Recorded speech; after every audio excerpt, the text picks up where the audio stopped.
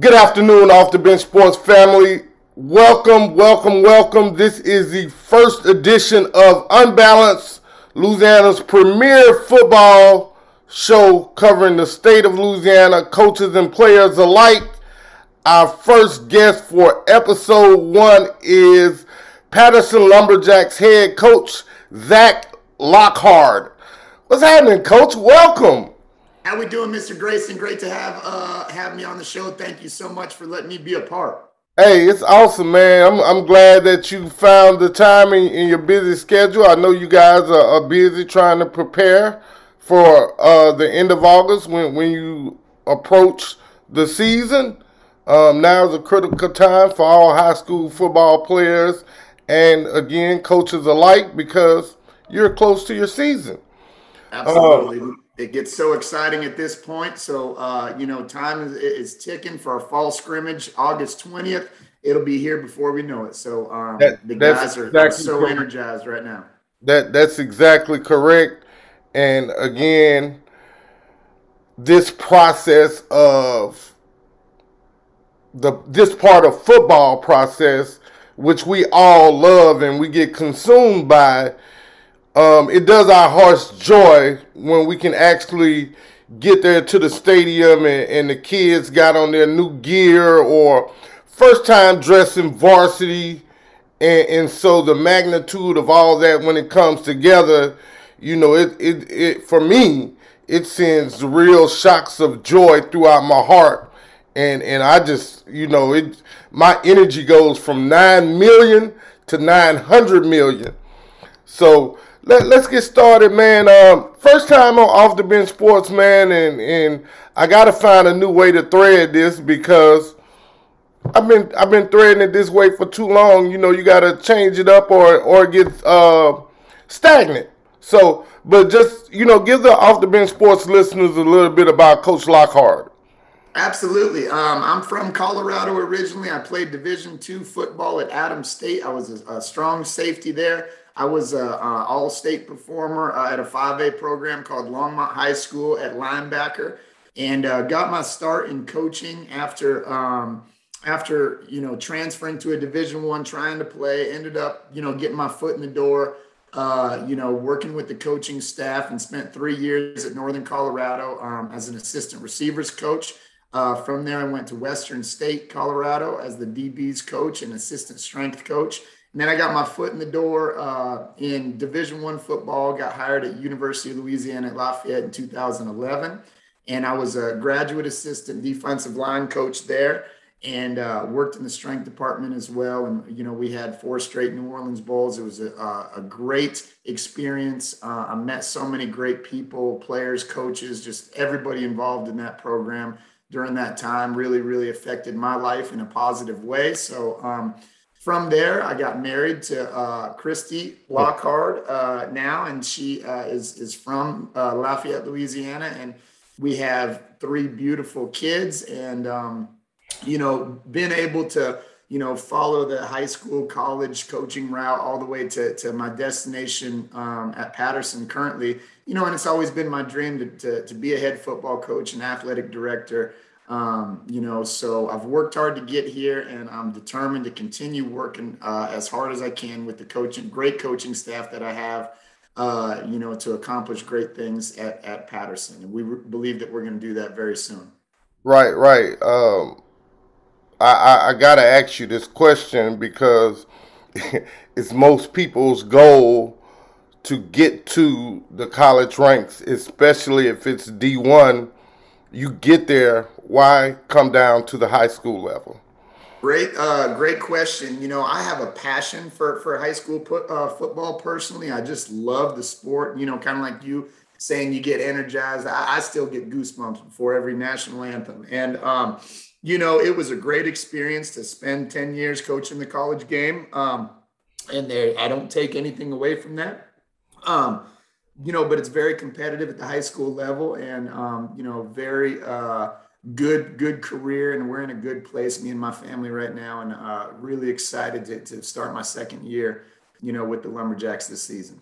No, no doubt. Talk to us a little bit about the expectations you had once you decided that you were going to become a high school coach. You get an interview for the Patterson job. What was the interview like, and how did you wow the administrators at Patterson to say, let's give Coach Lochard a chance? I was just myself. I was just honest about, where I've been, what, my goals are, where I'm headed, what my core values are as a person, what I stand for and what I believe in. And I have a great administration here at Patterson High School. I was hired by Lane LaRive, and he's a guy who really gets it when it comes to high school athletics. He's a successful player at Patterson as well as McNeese. So, he was extremely supportive, and now he just recently announced that he's going to start his retirement. And Miss Tara Fobb is taking over as our new principal. And I'm so excited to continue the working relationship that we've developed with each other. And like I say, it's nothing that, you could do to wow somebody. It's more just being honest, being transparent, being yourself. And, I think that helped me in the interview process more than anything. Right. Being a guy that's not from the Louisiana area, um, again, also coaching at the college level, how much did you know about the history of what Patterson High football has been throughout the course of its existence?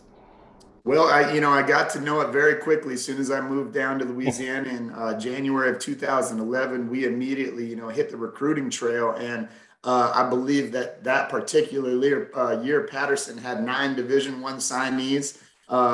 This is a place rich with football tradition. Been to the state championship, multiple times. Consistently a program that is spitting out Division I talent, and that has not changed since I got here. So one of the biggest blessings as a head football coach is to help these young men navigate through their careers as high school student athletes to try to achieve their goals. Right. We were blessed last season to have 4 players go on and get the opportunity to play college football. And we know, we don't hope, we know that each year coming after this, we're going to have more and more. This is a place that year in, year out has some of the top 5% of the talent in the state. And it's just something in the water down there. And it's an extremely exciting thing to be a part of. I get to really see behind the scenes every day. And, the state's going to really pay attention to the Patterson Lumberjacks after this season. I know that. Oh, that's a great confidence, man, to have. I always ask this question because I like to learn about coaching trees and where guys get their principles and philosophies from, of guys that came before them that they saw as a coach, be it head or assistant. Um, what guys have inspired and motivated you and gave you a keen eye at this coaching thing? Great question. I was heavily influenced, as I said before, with my time at University of Louisiana at Lafayette, and Coach Mark Hudspeth was, the head football coach for the Raging Cajuns while I was there, and he influenced me in a great positive way.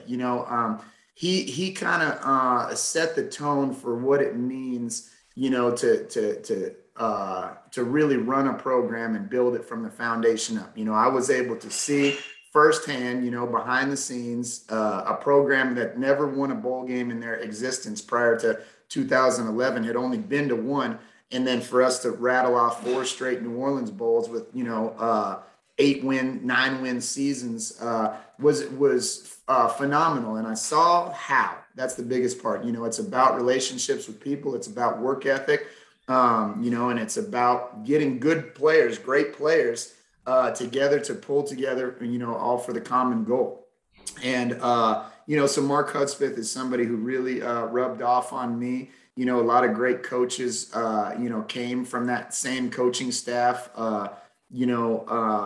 that have gone on, done, really impressive things throughout the, landscape of college football and even professional football. And, so another guy who, really had an impact on me, well, was the defensive coordinator while I was there at UL Lafayette, James Willis. James Willis was a very successful player in the National Football League, and, had learned a lot from Jerry Glanville and some great coaches like that, and a lot of those things, coaches nowadays, you've got to be a copycat.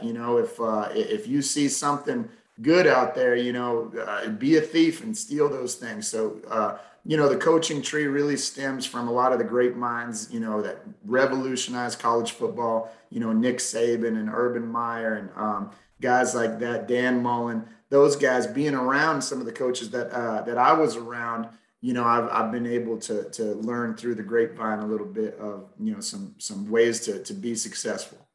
Right. One thing that makes a football team good is having great organizational skills from the top down. What's a practice scheme like for you guys? Good question. And we stay pretty. I believe in two things when it comes to lifting weights, running, practicing. That with enough volume and enough variety, you're going to get better at something eventually. So we practice hard. We go around the clock. We abide by the LHSAA rules on the time limit. But we believe in not taking a day off for a playoff, and that really is something that we try to ingrain in them, in their work ethic, every single day. But a typical practice for us is going to be extremely high energy. It's not going to be a 3-4 hour practice. We may practice 2 hours, but practice harder than anybody that is going to be going against us on our schedule is what we challenge ourselves and challenge our guys to do.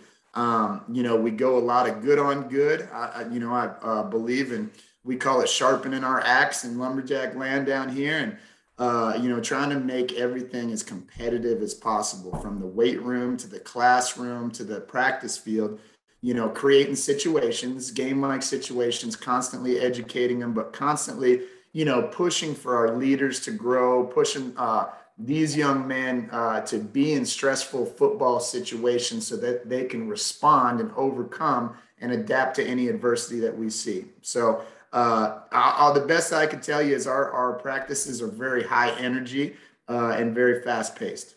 Right, right. I like that. No plays off, no days off. That's right. That's a J.J. Watt quote right there. Look it up. Right, right, right. The the aspect of increasing one's skill is it's a really tough thing to do because sometimes kids aren't always self motivated to get in the weight room and get bigger, stronger, faster, or let's go with defense since you're a defensive guy. So sometimes as a DB, corner, safety, you have to run routes backwards. How do you get your guys to motivate, to get them to see the importance of individual skill work to help them be better? Good question. We believe in one of our core principles of compete every day. So, giving you some specific examples, we might have a finish drill in every particular strength and conditioning workout. They might be broken into offense and defensive groups, or skill groups by position and things like that. But they're going to be given an opportunity to finish whatever that is. Maybe it's a go until failure, feet elevated push-ups drill, which we just did the other day. It's phenomenal to see who steps up, and fights longer. Everybody's tired, so we challenge them. Okay, don't be selfish. Think about your team in these moments. This is how you build those relationships, with this band of brothers we have on this football team. And when it's 4th and 1 with the championship on the line, you know that the guy next to you will bust his ass and do whatever it takes for the team. So, but like I said earlier, with volume and variety is another big friend of our program because we're pretty multiple in a lot of things in our program, specifically with the skill training, like you're talking about. For example, during the summer, one day we might have what we call a speed school. Another day it might be an agility circuit. Another day it might be stadium runs and resistance runs. Other days, we're getting different football specific drills that can apply to being better at the techniques that they have individually, from offensive linemen to receivers and so on. So we really try to go into each day with a fresh mind and a blank slate, and challenge ourselves as coaches to how can we top what we did yesterday? How can we make today more efficient? Make today a day that we grow more as a team. So we definitely don't have just set in stone methods and practice schedules and scripts and sets in the weight room. Every day is an exciting new day that we want to not waste a single second in our preparation. And what I truly believe, in my experience, is that the preparation is what's going to win the games for us, not what you do when you show up on a Friday night. Facts. Those are definitely facts. Preparation, being mentally prepared, physically prepared, gets you or already puts you ahead of most, because most do nothing. So that's a great philosophy to have, variety and all that good stuff. Looking at this principle now, sometimes being the head coach, you may or may not have enough staff to where you can just oversee the journey and make sure everyone is working hard. Is that the case there at Patterson? Do you have to coach a position, or do you just oversee the day-to-day activities of lumberjack football? Good question. And this is something that we talk about as a staff constantly, and challenging ourselves to be the most efficient staff that we could be. I'm blessed to be very multiple in a range of positions that I've played on both sides of the ball, as well as coached. So I've really played and coached everything on the defensive side of the ball. I've played defensive line and linebacker and DB. I've coached all three. So I am a defensive guy, but I've been blessed enough, especially in the college coaching experience that I've had, to switch over to the opposite side of the ball. I've coached offensive line, I've coached tight ends, I've coached receivers at times. And so that helps me oversee, the big picture of our program. I'm tremendously blessed to have an outstanding staff. Our assistant head football coach, Garrett Kramer, worked with me at University of Louisiana at Lafayette. He was just the head football coach at Evangel Christian Academy up north, a storied program. He was their head football coach this year. He's our offensive coordinator and assistant head coach. So he is somebody that is really going places in this business, and is like having another head coach on staff. And with me as an athletic director and all the things that I get pulled aside to do constantly, it's such a blessing to have him. Just got another great hire with Josh Learman, is a defensive coordinator for us.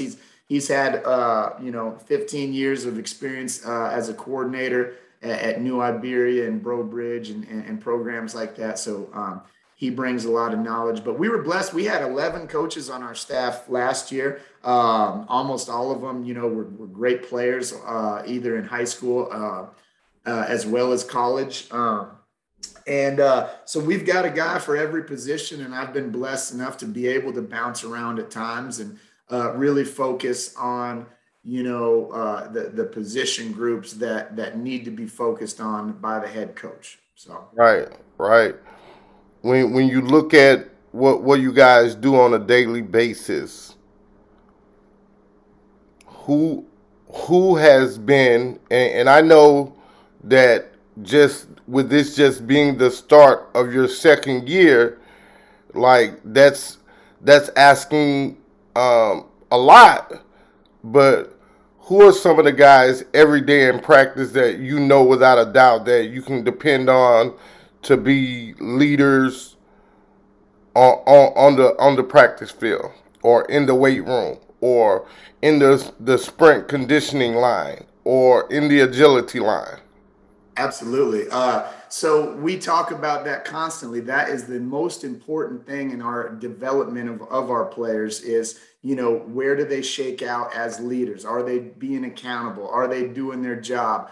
Are they setting the right example for other players? So the first one that comes to mind is Kyler Paul. He goes by KJ. He'll be a senior this year. He currently has a scholarship offer. And at Louisiana College, and is getting a lot of interest from some Division Ones, and it's because of who he is and his work ethic. He hasn't missed a single day of all of our summer conditioning, which has been very rigorous. And he's been to multiple camps. And he runs a sub 4.540, and every day in practice, he's sharpening our axe because he's going against those DBs and. He's making the big plays. And, when it comes down to it, he was a first team all district player last year at receiver and honorable mention all state. He's someone we can absolutely count on all the time. Another one is Lonnie Kinchin. Lonnie Kinchin is also a senior for us next year, also in first team all district player and honorable mention all state. He's the quarterback of our defense. He's our Mike linebacker. He makes the strength calls. He lines our front up. He does so much, and he's a tackling machine. He's definitely going to lead the state in tackles this season. He's a great kid. He hasn't missed a single day of summer conditioning. Comes from a great family, just like KJ. Those are two guys, and there's so many more. I'll name one more just to add one more. A young player, one of our starting offensive linemen, Elijah Robertson. Okay, we've got a couple O-line, D-line guys that are getting some attention from some Division One programs. Okay, but they, as great as they are, and as great as some of our defensive linemen are, and how talented they are, Elijah Robertson is someone who's a blue collar worker. He not only never misses a day, he's never not the first one. And when we talk about those competitions that we do daily, he will empty his bucket for you on everything he does. He's just such a great character, hardworking, accountable young man. And people around the state are going to know about those three guys: Kyler Paul, Lonnie Kinchin, and Elijah Robertson. I'm really glad that you brought up linemen, because that's part of what my next question is about. So sometimes, especially at really small schools, you don't have the traditional 6'2" to 6'8" offensive lineman that you can just throw out there and you know that he can protect or max block or pull or smash or whatever the blocking schematic is. So the question is, what practices have you guys implemented in helping to ensure that your offensive linemen know how to block and the schematics of blocking?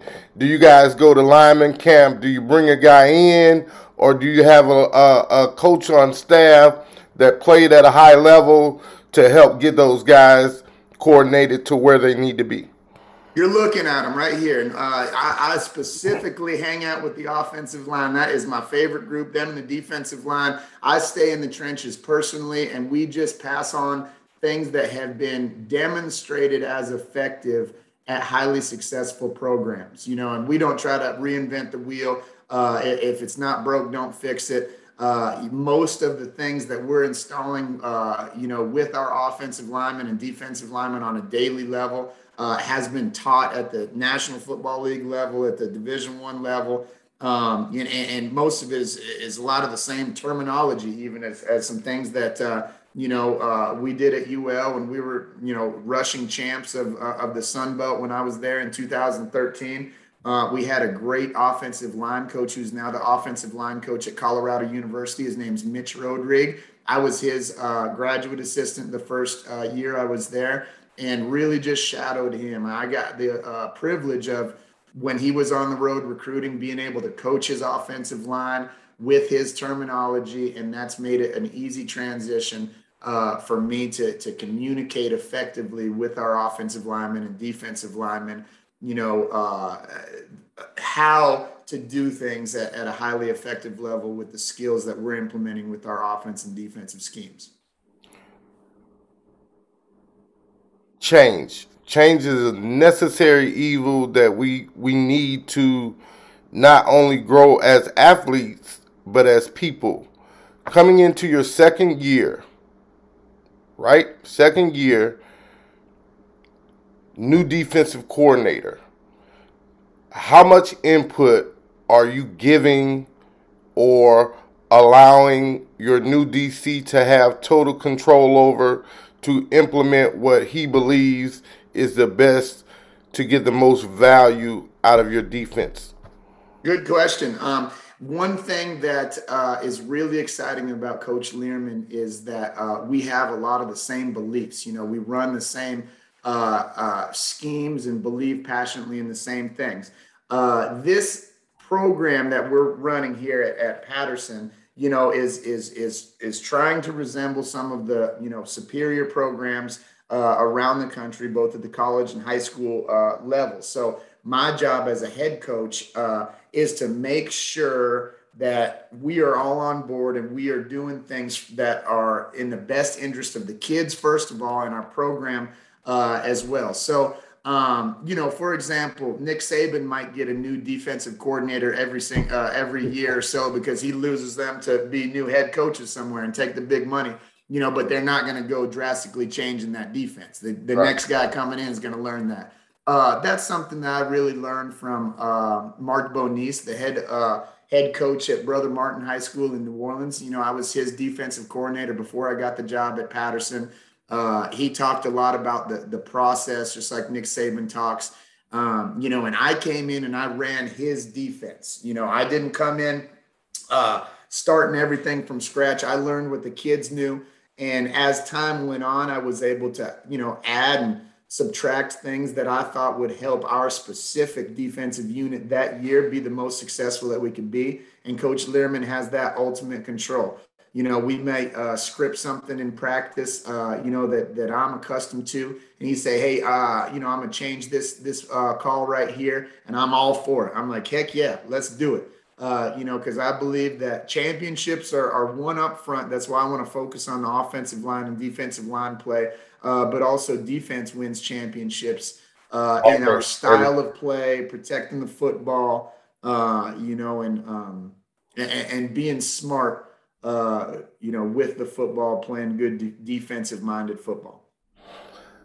Patterson, over the course of their existence, most years always almost have been known to be an offensive juggernaut. What's the realm that you guys play in to try to keep that? I don't want to use the word momentum because I don't know if that's the right word, but Sure, you sure. know what do you guys use to ensure that your offense stays fresh and invigorating? Great question. So our offense, Coach Garrett Kramer does a great job. This is an offense that he's really studied and he's perfected, and he's brought a lot of concepts that he kind of you know, created a lot of these concepts. So it's going to be a very unique offense that I am extremely excited to see. We've been blessed enough to see through spring ball in our game against Cecilia all summer long in our 7-on-7s. You know, we've gone against numerous teams, and 7-on-7s been very successful against some 5A programs, 4A programs that have been in the playoffs last year. We have a lot of offensive weapons, and that's going to be every year at Patterson, and it always has been. Right. The skill players are fast, they're competitive.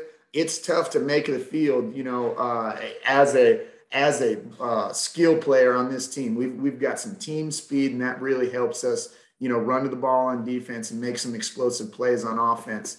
So when I took over, the last few years, they had gone to more of a pro style approach and, been very run oriented. Last year, my first year, we demonstrated that we could light it up passing the ball. We went to more of a shotgun spread, 10 and 11 personnel look last year, and we were able to put up some really impressive numbers in the passing game.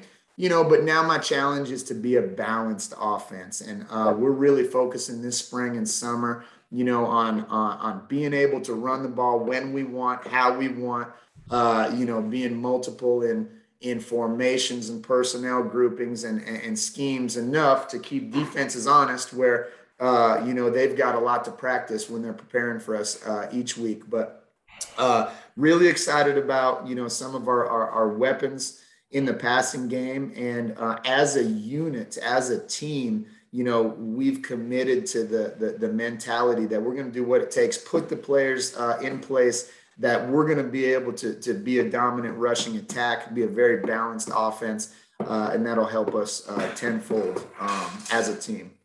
Having 1 year of head coaching experience under your belt at the high school level, I talk to a lot of coaches on a daily basis. Like, the one thing that's constant and remains the same all at the same time with most of them is said, okay, I'm glad you asked. Thank you for asking. Scheduling. Yeah, that's right. Most coaches want the toughest non-district schedule that they can play because sometimes district competition may not fare so well, and that's just a part of the game. But I think you're in the district with Donaldsonville, uh, Port St. Allen. James, Lochard, Ely Uh, White, Berwick. how hard of a schedule do you get to make and still be healthy enough to go into a tough district like the one you're in? Good question. Scheduling is so key to being successful in high school football, and you've got to be intentional about it and how you go about it. Just experiencing 1 year, the first year as I came, I didn't have any, input in the schedule. I took what the previous coach had already set up, and I'm excited about now, with the plan that we have moving forward. I think we've got a great mix of teams that are non-district this year that will help us to, earn those playoff points like you're talking about, as well as, really help us develop. There's a lot of schools of thought. Some people think, play all the toughest teams you can. Other people, think different things. But, we're going to be a team that says anytime, any place, anywhere. So, we talk about it, it's about us a lot. It's not about our opponent. We know that we can compete against bigger schools, talented schools. So our challenge is more, hey, can we follow the process each and every day to be the best us we could be? All the intangibles that you have to deal with, not committing pre-snap penalties, being disciplined, doing our job on a daily basis. Those are the things that really are going to affect our ultimate success this season more than anything. How much did you deviate from previous year's schedule? Um, did you go completely in the opposite direction around the corner, or does it resemble what 2020 was, 2019, 2018? Or again, did you really look to beef up the non-district schedule? What I was able to do is find, local teams that we could schedule that have good programs, which we could get some. If we win, we get some points off their wins. Okay, so I really looked at who are the closest teams to me in proximity. That are the very best that we can go against. Not traveling all over the state and things like that, just for no reason. There's a lot of really, really talented football teams, a rock's throw from us. So, I scheduled, what we really are excited about. We got a lot of big time games. We open up against West St. Mary. We've got Franklin, which is a really good team, had some Division I players come out of there recently. We play Central Catholic, which is going to be a huge game for us. Really really talented team. We play Amite, so one of the top teams in the entire state with consistent Division I talent, and I'm talking about 10 Division I signees each year. And then we've got Morgan City before we start our district play, which is a 5A team.